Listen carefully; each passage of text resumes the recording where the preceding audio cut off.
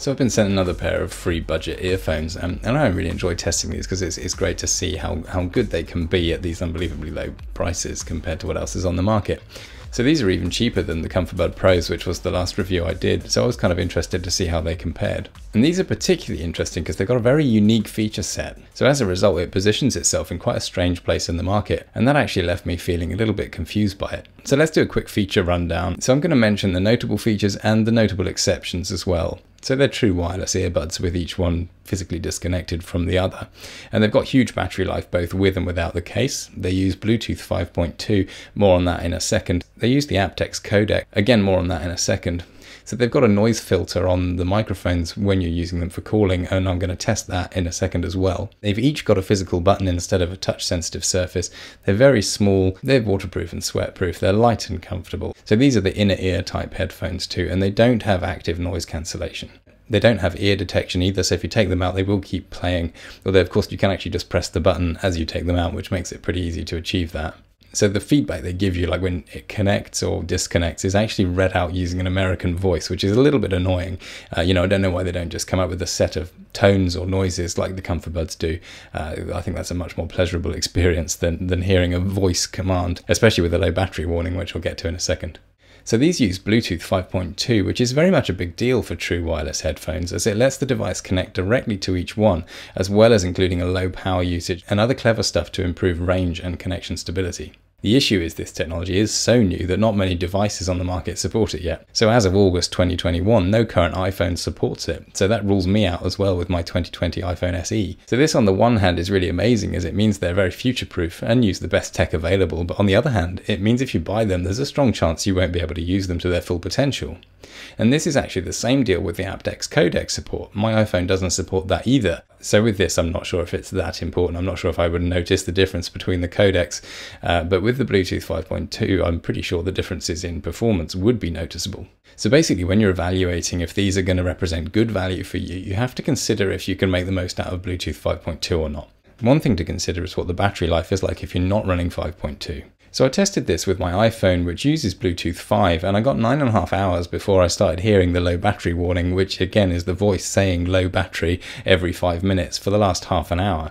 That's pretty annoying, but they finally died at 10 hours and 13 minutes, so that's a good bit short of the 12 claimed hours.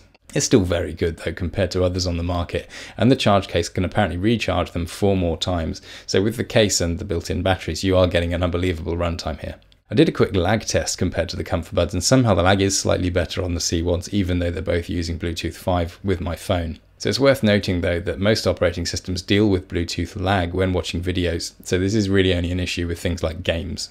So in terms of the sound quality, I think the problem here is the bass is kind of too artificially boosted for the characteristics of the speakers in there. So you get this boominess, which kind of sounds like the speakers are struggling. It's not like they're really good at the bass and they're boosting it, which is possibly slightly what the ComfoBuds do, where the bass is pleasing enough to be slightly boosted. So with these, I don't think the quality of the bass is actually good enough to have them boosted to this level. So they lack that kind of effortlessness and airiness that better sounding headphones have, like the ComfoBuds. Also, the treble does seem slightly inconsistent as well in terms of frequency response. If you listen to a frequency curve going up to the point where you can't hear them anymore, there is some unevenness in the volume there as well. So the ComfoBuds have got a much smoother roll off towards the top of the range. And the low-end extension isn't as good as the ComfoBuds either. If you hear a frequency sweep going down into the sub-bass range, you hear these tail off before you do with the ComfoBuds. And in terms of that kind of ability for instruments to sound natural and musical, I think it's lacking there as well. It sounds more like you're listening to headphones rather than to actual instruments, so the ComfoBuds are a bit better on that front as well. So on some tracks this profile works quite well and you can enjoy the music, but of course with others it doesn't, and that's kind of what you'd expect with something that does colour the sound quite so much as these do. So there is actually also a very quiet background hiss as well. So if you're listening to them at night time on very low levels, you can hear this background hiss, which is a little bit annoying. You can live with it, but it's a bit annoying. One of the features they mention in their marketing is the CVC, which is clear voice capture, based on 4 mics. And this is a feature that's provided by the chip as far as I could see, and the ComfoBuds don't have it. So let's do a quick comparison. Alright, so I'm recording the sound from these now straight onto my phone. So this is using the CBC technology, which obviously will try and remove the background noise. So this is me talking at normal level with no background noise in this room. It's a quiet room. What I'm going to do now is turn the fan on, which is quite loud on full volume. Now the fan's pointing away from me at the moment, so we're not hearing the impact of the wind on the microphones. All we're hearing is the impact of the background sound itself. If you do talk a little bit louder like this, then it starts to work a bit better, and it can distinguish your voice from the background, and it does quite a good job of removing the background sound and letting your voice come through. So what I'm going to do now is twist the fan around so the airflow is actually hitting the microphones on these, and we're going to see what impact that has. So I'm now in the airflow, so we've got actual wind simulation hitting the microphones, which is obviously a really challenging situation for little earbuds like this. Alright, so I'm going to do the same test now, recording audio from the microphones on the ComfoBuds straight onto my phone, in a quiet room, no background noise. So what I'm going to do now is turn on the fan with it pointing away from me, so we're not having the impact of the wind on the microphones themselves, just the background noise. Alright, so that's running at full tilt now. It's quite loud in here, so I'm just carrying on talking at normal level to see how it handles that. And then if I talk a little bit louder again, we can see if it does a better job of distinguishing the background noise and letting my voice come through. So that's quite a good test for that. So now I'm going to switch the fan to actually the airflow hitting me.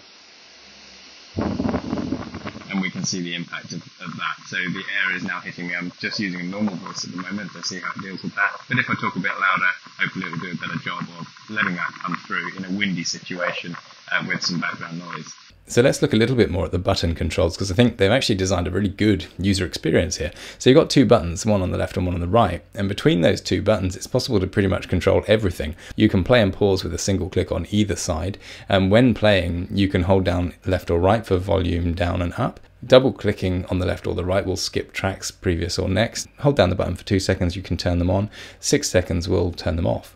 You can answer a call with a click on either side, or a double click to reject it. Triple click gives you Siri or your voice control on your phone. And this is actually all really good. It's good to have the physical feedback from the click, and all these commands are pretty easy to remember. The ComfoBuds make you choose which functionality you want to expose to the different kinds of control mechanisms, but with the C1s you can actually kind of have it all. So all in all, this is a good set of earphones that you can enjoy music and films on. The main differentiator here though is the battery life, even for Bluetooth phones only running version 5, but if your phone supports 5.2 then you should expect an even better experience. And the simple physical buttons allow full control with tactile feedback, and the sweatproof and lightweight and good fit make this a good package for a specific set of requirements. For many though, I think the price is still a fraction high given the lack of active noise cancellation, transparency mode, ear detection and the sound quality offered by its close competitors. However, these cheaper niche brands often use sales, so one day the price can be really close to a competitor and another day the difference could be more pronounced. So it kind of comes down to what's on sale at a given time and if you want to wait or not.